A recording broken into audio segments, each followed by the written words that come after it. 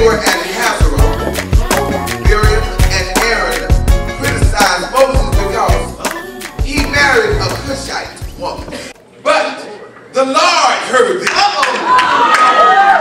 Before you open your mouth to talk about somebody else and what they are and what they are not, and what they do, make sure your estimation of them lines up with how God sees them. Come on now. He called Moses the most humble person on the earth. But I have issues, so I got to find something on you. You know he married that Ethiopian. That nasty one.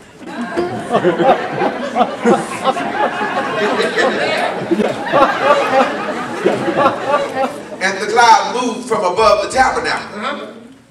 There stood Mariam, her skin as white as snow from leprosy. Now I want you to watch very carefully to the change of attitude that suddenly grips Pastor Aaron and Prophetess Mariam. When Aaron saw what happened to her, he cried out to Moses, "Oh, my master, don't let her be like this stillborn baby, already decayed and hurt." There's nothing like the Spirit of God to be in you to make you pray for your enemies. So Moses cried out to the Lord, "Oh God, I beg you, please heal her." That is not natural.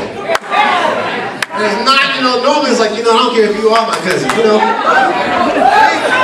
I heard what you said. I want you to know that I'm cool, and whatever the Lord does is whatever the Lord does. Have your way, Lord.